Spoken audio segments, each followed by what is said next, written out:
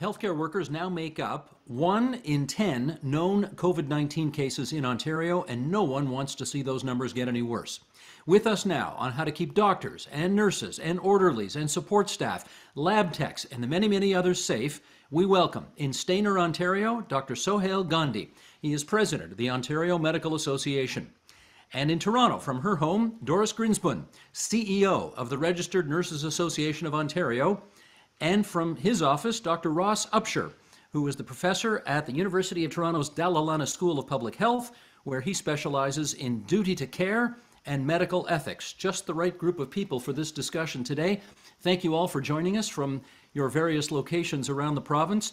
Dr. Gandhi, I want to start with you first, and I want to know how concerned you are about the amount of PPE, personal protective equipment, that the province has today in order to combat the surge we are expecting to see over the next couple of weeks. Yeah, so unfortunately the surge has actually started, Steve, and in light of that, I'm actually quite concerned about the fact that we don't have a good line of sight on where the equipment is. I know that the province has ordered a large supply of equipment. I think that's wonderful. I know there's federal government endeavors as well to order some equipment, and I think that's wonderful as well.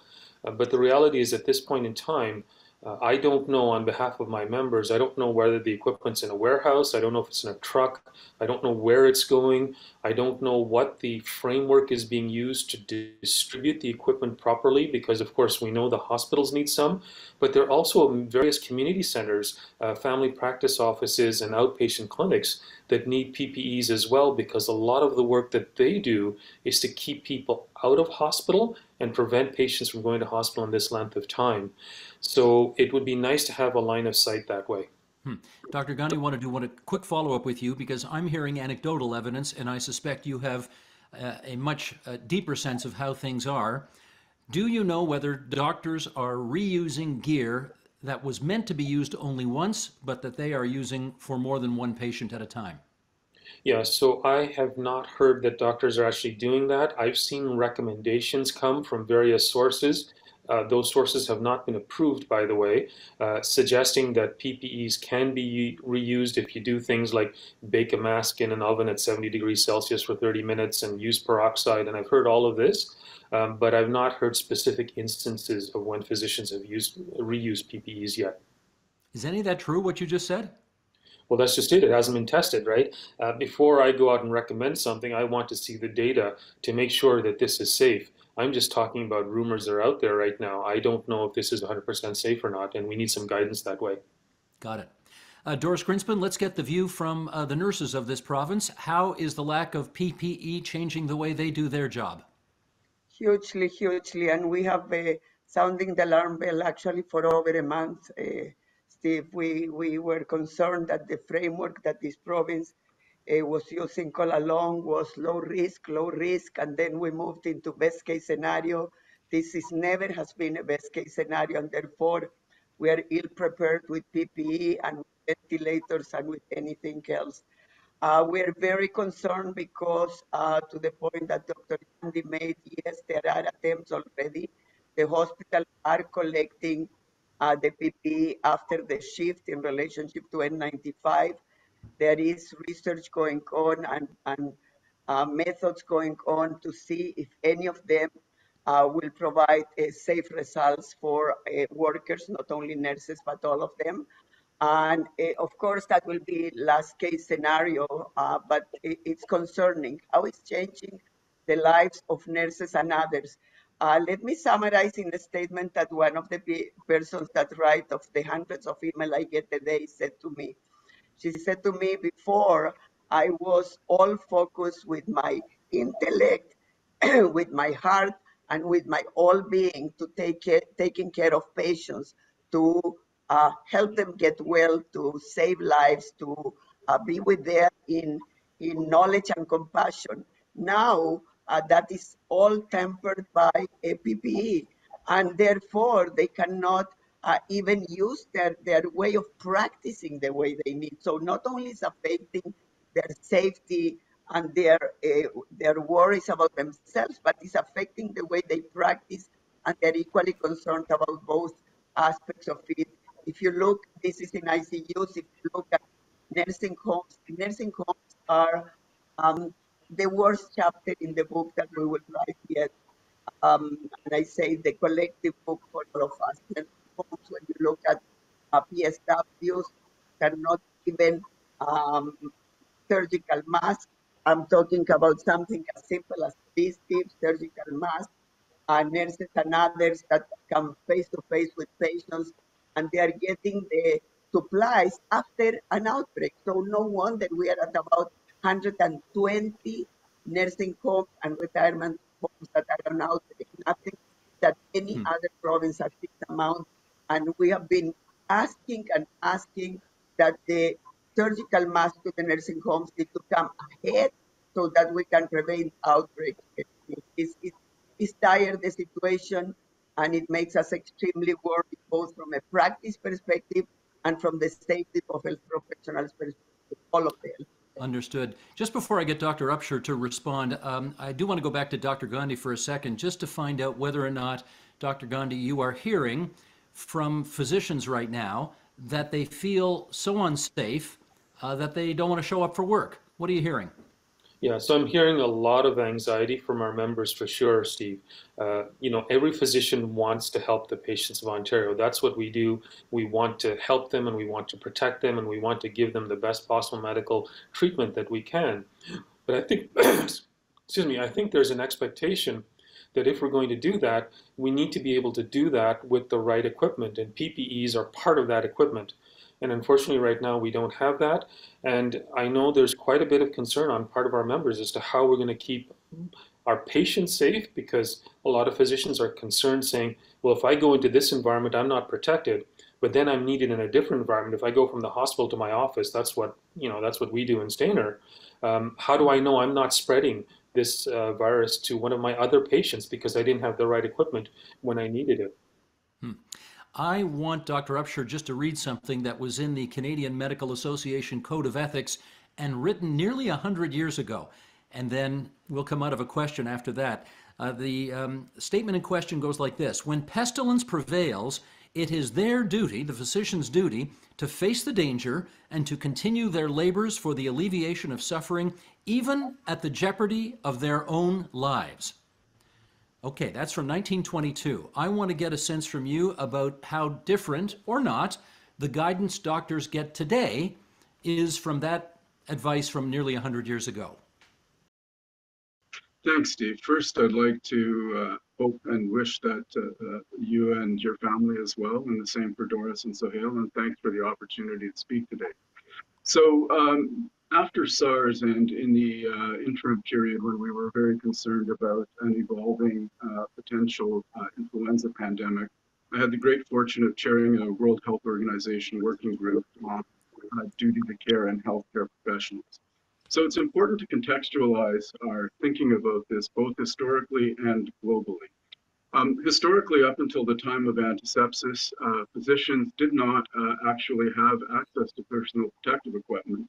And until such time as Semmelweis established that hand hygiene was important in reducing transmission of infection within hospitals, physicians actually largely practiced in situations where they succumbed at fairly high rates historically through the plagues of the past to infections. And in fact, in Toronto, close to where I live in Kew Gardens, is a memorial to a physician. It's the Dr. William D. Young Memorial Fountain in Kew Beach Park. He was a community physician who died in 1918 providing care for his patients in the East End of Toronto. Did he die from the Spanish flu? Yes, he did. He did. In fact, a large proportion of, there was an interesting article in The Guardian, because people are now sensitized to history, to issues around duty to care in ways that usually they're not in intra-pandemic periods. So I've been working on this, doing research for about 20 years. So there is a guidance gap. And what we pointed out in our literature review and synthesis in 2007 was that codes of ethics were largely silent on the extent of the duty to care in an epidemic. The American Medical Association, after the 9/11 event, did sharpen and focus their guidance to physicians on their obligations in public health emergencies. However, I think it's fair to say that the anxiety that physicians and nurses and other healthcare professionals are feeling about their duty to care is real and needs to be addressed. There are And three independent sorry, considerations that, go ahead. sorry, did you want to jump in? Well, I was going to jump in with this because I think people can understand the notion of healthcare workers obviously being concerned about their own health right now. I mean, we've seen some shocking numbers come out of Italy where, for example, I think as many as 75 doctors have given their lives in order to help fight this virus. But what does one say to a doctor who says, I want to help, I want to be there for my patients, I want to get people better, but I didn't sign up to die? Well, then that means that we've kind of failed in our education process, because it's always been the case and it still is the case. So, for example, during SARS, the first physician to recognize the seriousness of SARS coronavirus in Vietnam, Dr. Carlo Urbani, who was working for the World Health Organization in Vietnam, alerted the world to SARS, and unfortunately, he succumbed to SARS himself.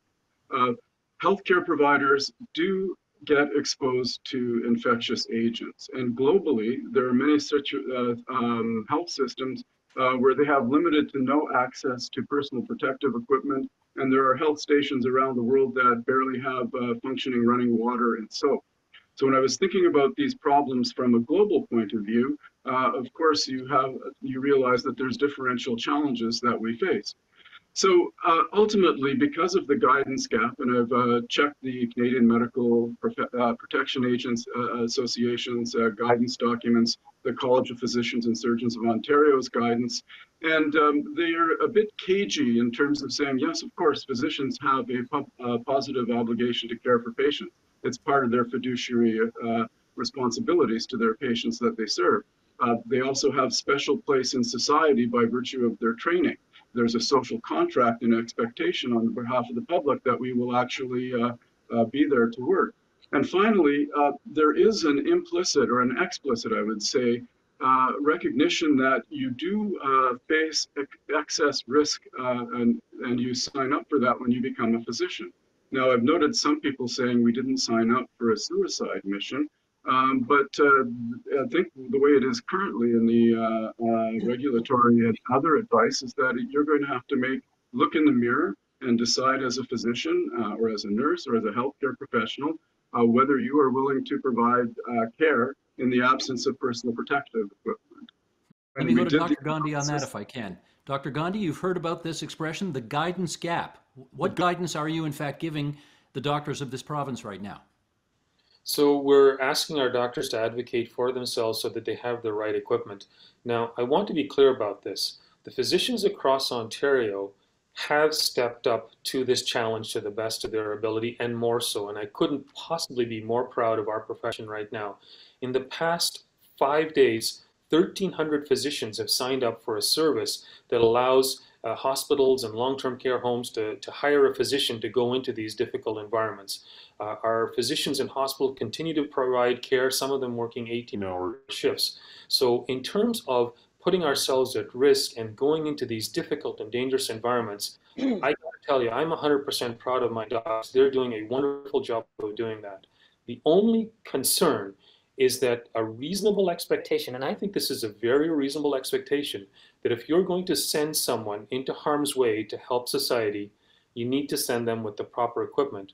And this is particularly the case for a virus that can infect other people. So if there's a young physician who's reasonably healthy, he's likely not going to get a serious complication, but he or she could spread it to someone else in society. And that's where we need more guidance as to what that right level is, because we need to protect society as well.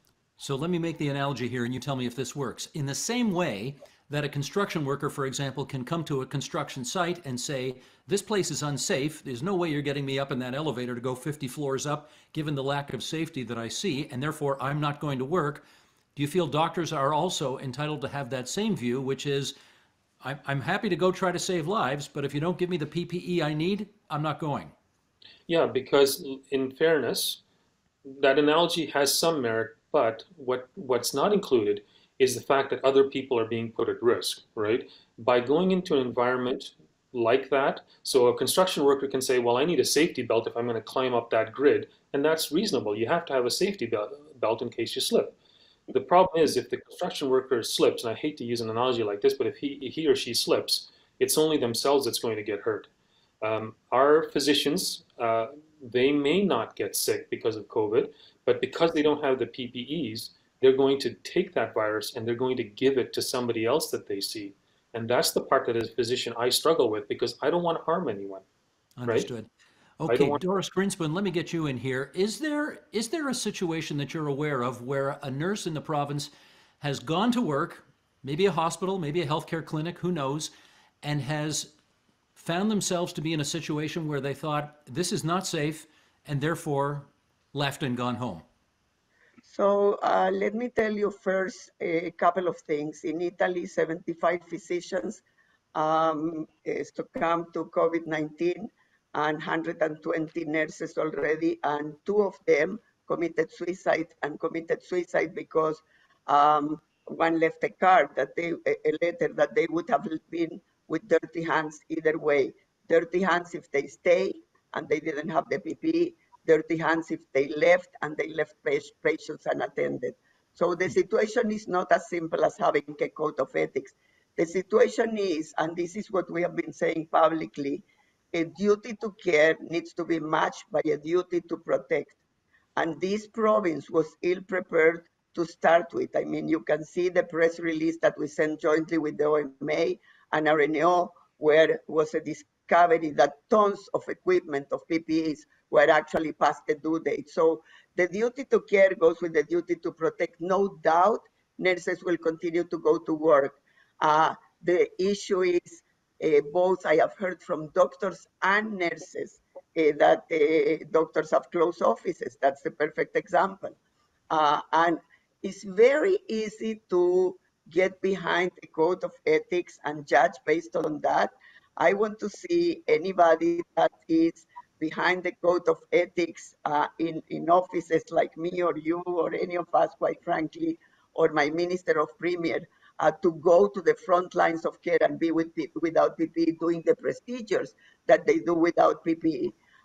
People are absolutely committed to provide care, but we have the imperative, and we still are not doing, Steve, all that we need to ensure they have PPE. I do not believe that we are doing all we can for them to have PPE. Well, what else should we be doing?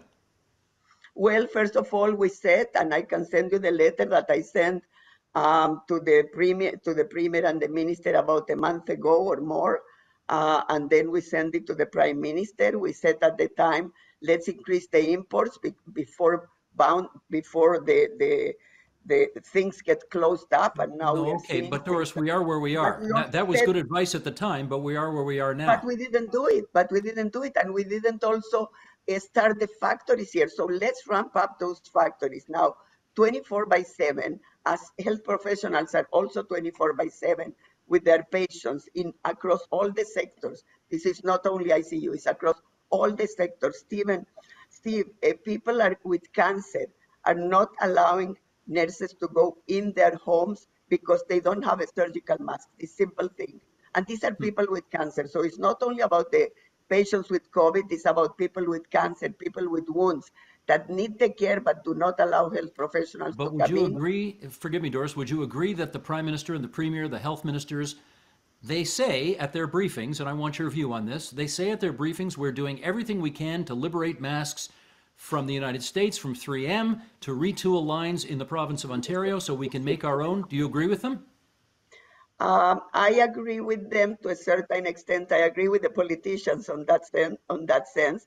I have a feeling that in the civil servant level, those dealing with procurement are still boxed into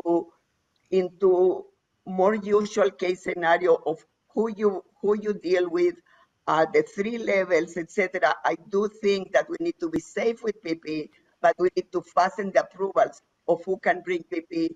I get tons of people, as probably many others do, that they are importing and no one is listening to them. I'm not saying let them free to do that, but let's test more and more so we can bring more and more PPE so we are not confronted with people going to work, a nurse, a PSW, a doctor, etc., respiratory therapy, and not having the proper minimal protection in many sectors, and then the N95 and all the rest of the PPE necessary to take care of very complex and compromising procedures. Understood. I'm going to read something now that Thomas Kirsch, who's an emergency physician, wrote for the Atlantic magazine. He wrote this last month, and then I'll get everybody to comment on this. Dr. Upshur, I'll get you to go first. He writes, I'm afraid a tipping point could happen with little warning. The loss of providers will come from many causes: quarantine, sickness, caring for their own family, cohorting, but it will be the creeping fear and feeling of abandonment that eats at us the most. A slow drip, drip, drip of attrition. Having colleagues sharing the burden is a crucial predictor for clinicians' willingness to work despite the risk. But when the cascade starts, when you are forced to reuse your disposable face mask for the third day in a row, and another nurse doesn't come in because of her concern for her daughter, and you know that 2 of your colleagues are being treated in the ICU and another 10 are home infected, sooner or later you look around and see so few standing with you. At some point, the system could break and we will all be gone. Okay, Dr. Ross, let's get some comment on that if you would. Yeah, that's, I think, a very stark reminder that we're in extraordinary times with extraordinary circumstances. So as I hear that, I'm preparing to go back on clinical service. I've worked with the palliative care service here, and we're expecting extraordinary demand. And one of the key principles, I like where he talked about this notion of abandonment, but one of the key principles in palliative care is non-abandonment. Someone has to provide care for our patients, and if it means wrapping a bandana and grabbing whatever barrier is in the way in order to provide the care, I think my colleagues and I who are standing are going to be there to try to provide that care. I do fear about the tipping point, and I'm working with the World Health Organization. I co-chair one of the ethics working groups, and we're hearing signs. This is a global pandemic. What we're experiencing in Canada is happening all around the world. And all health care providers and all health systems are feeling this same sense of anxiety and dread. It's truly dreadful. I totally agree. There is a reciprocal obligation on health systems to provide care, support, protective equipment if possible. There are other ways we can think about organizing and deploying health resources. And my big complaint is that the time to figure all this out isn't when the pandemic is, burning through populations and healthcare providers. We argued and urged the health system, thinkers to take this seriously in the intra-pandemic era. And why didn't they listen? It's not just duty to care, it's resource allocation. How do you figure out the justification for restrictive measures? There's a suite of ethical issues that we had documented and carefully put out recommendations for consideration. I think we dodged a bullet in H1N1. Everybody thought it was the big one, and it wasn't. And so, people like to live lives not thinking about pestilence, death, and disease. And so it's hard to sort of focus your attention on these extraordinary possibilities when they're not in front of you.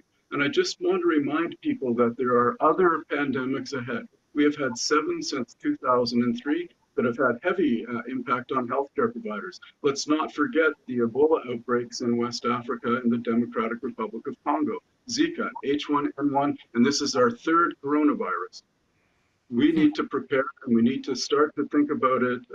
If we're not thinking about it now, and Steve, I'm going to ask you as a member of our esteemed press corps to hold our feet to the fire after this is over and come back and say, you had the the Walkerton crisis, you had 3 commissions of inquiry after SARS, and everything in the Campbell Commission, which was about the impact of SARS on healthcare workers, is germane. So let's not have forgetfulness set in once we're out from under this again. We accept the challenge. Thank you for that, Doctor. I want to go to Sohail Gandhi now, and ask you, now that was Thomas Kirsch, an ER physician in the States, who described a very desperate scenario. And I wonder, in your view, how close you think I don't want to be overly dramatic here, but I do want to know your sense of how close you think we are to that scenario in the province of Ontario today. Yeah, so I am trying not to be dramatic, but I have to tell you I'm extremely concerned about a situation like that. There are multiple reasons why physicians won't work. They may need to isolate, they may be sick themselves, they may simply be at the point of overwork. we talk about Italy a lot, and one thing that we've been advocating for at the Ontario Medical Association for years is that you look at a country like Italy. Italy has about 4 doctors for every 1,000 people in their population. And despite that number of 4 doctors for every 1,000, they were still overwhelmed by by COVID-19. You know, Is their 4 to doctor, 1,000 a lot or a little? Canada has 2.4 for every 1,000. So Okay. we are already starting off at over 50% less physicians on a per capita basis than Italy did, and that was a country that was completely overwhelmed. So we're starting off behind the curve to begin with. Some of our physicians will need to isolate to protect other patients. Some of our physicians, unfortunately, are going to get sick. I believe there are 22 healthcare workers right now, as of this morning, who are in intensive care units because of COVID-19. I don't know the breakdown, how many are physicians, nurses, lab technicians, RTs. I don't know that breakdown. So we know some physicians are going to get sick. And I can tell you that it will probably happen very quickly if there's a crisis. Now, that's why at the OMA, we've set up services for physicians to work extra. We've got a matching service now, and that's why, again, I can't tell you how proud I am of our docs, because 1,300 have already signed up for this service to go to different areas and help out if they're needed. Okay, Dr. Gandhi, let me jump in with this follow-up question then. You may have seen yesterday the Mayor of Brampton, Patrick Brown, held a press conference in which he was surrounded by people who are doctors but who are not permitted to practice medicine here in the province of Ontario because they have their accreditation and credentials from schools outside of this country. They said they were prepared to work. The Premier has called for all hands on deck. If the numbers of people homegrown is becoming a problem, should we in fact get all hands on deck and allow those foreign trained doctors and nurses to participate as well? Yeah, so there are many ways that they can participate. The preference first is we have a number of recently retired physicians who have volunteered to come back into the workforce. So obviously they know the system very well. They know Canadian medical nomenclature very well. So it's important to get them back first. We have a number of residents who are in their 4th or 5th year of training who could get temporary licenses. We need to get them licensed. Certainly, a lot of the foreign trained graduates, we welcome any help. They perhaps could be used as something called a physician extender or physician assistant initially, to try and help take some of the load off physicians, work under the guidance of an already existing physician. But absolutely, we may be in a situation where we need to use everyone who's willing to help. Okay. Doris Grinspun, let me get you to speak to this. If we get into a circumstance where nurses and doctors and many others are falling ill to this virus, you know this healthcare system as well as anybody. You've been on the job for a long time. How will this healthcare system of ours respond to a situation where we don't have all hands on deck and it's a problem trying to get enough people to come out and treat people? Yeah. So let me tell you what was the major fallout actually in Italy. The major fallout in Italy ended up being that they didn't have nurses for their ICUs, period, end of story. And in Canada, let's not compare to Italy, Ontario is the lowest RN per population in the entire country, and we have been saying it for a long time, and you have heard me, Steve, say that. If the situation is that health professionals become ill in big numbers, or that they are self-isolated for reasons of COVID, the system simply will crumble. The good news in nursing is that we already 4 weeks ago launched what's called the Via Nurse, and we do have 8,000 registered nurses, of which about 900 are critical care nurses ready to go in reserve. We started that because of our experience with SARS, Steve. And as you know, I was in the position also during SARS. But the health system in Ontario was deficient before going in, and it's not just this government, previous and previous. Nursing homes, we have the worst staff nursing home, not just with nurses, PSWs, etc., in the entire country. Again, we don't seem to have learned all the lessons of SARS that we could have, not in relationship to PP, not in relationship to the healthcare workers in general, and in particular in nursing. So I hope we will not get there. I can only tell you we are already sending dozens a day of nursing students, which is in addition to that large number I mentioned of 8,000. Those nursing students can serve PSWs after the first year, so we have sent hundreds of them already to nursing homes and I know. retirement We homes. had somebody on the program the other night talking about it, and she told us that they're all terrified. They're terrified They that are they're coming right out of the terrified. schools and going into the ICUs. It's got to be scary for Not them. to ICUs, not to ICUs. Those are nurses. We will not Okay. send nursing students to ICUs. The nursing students are going to nursing homes, and they're Got it. equally terrified because they don't have the protection. So, but somehow these young people are very clear on what they're there for. They Mhm. don't many times also have the tremendous responsibility of going back home to a family, right? Right. So that allows them a different level of leverage. But Doris, there are forgive me. I'm things going to we jump in here if I can because we're down to literally our last minute, and I want to ask Russ Upshur about this. We are seeing pictures on the news. You are hearing anecdotal evidence of it that when there's a shift change at a hospital, people come out to their front porches, they bang pots and pans, they applaud. I mean, we're hearing the Premier of Ontario call people who are doctors and nurses and orderlies our heroes today. Do you think that's the right way to describe the people who are working in our healthcare system today? Well, I think it's a comfortable and laudable and appreciated way to describe what healthcare professionals are doing. But we are professionals. We do have a job to do. And, I like to see what I do as doing my job. That's what I signed up to do, and I've been doing for over 30 years. The support is entirely appreciated, and we will do our level best to live up to the expectations and discharge our duties and obligations to the patients. The people of Ontario deserve the best possible care, and they are fortunate to have some of the best healthcare providers in the world at their service. Amen. I want to thank the three of you for coming on to TVO tonight and helping us out with this. And obviously, we encourage all of you who are working inside hospitals, inside community health centers, still staffing your doctor's offices with nurses and so on, to be safe, because if you're not safe, the rest of us aren't going to be either. So thanks for joining us and take care, all. Yes, take good care. I hope you and your Yes. family. Thanks so much. Bye-bye.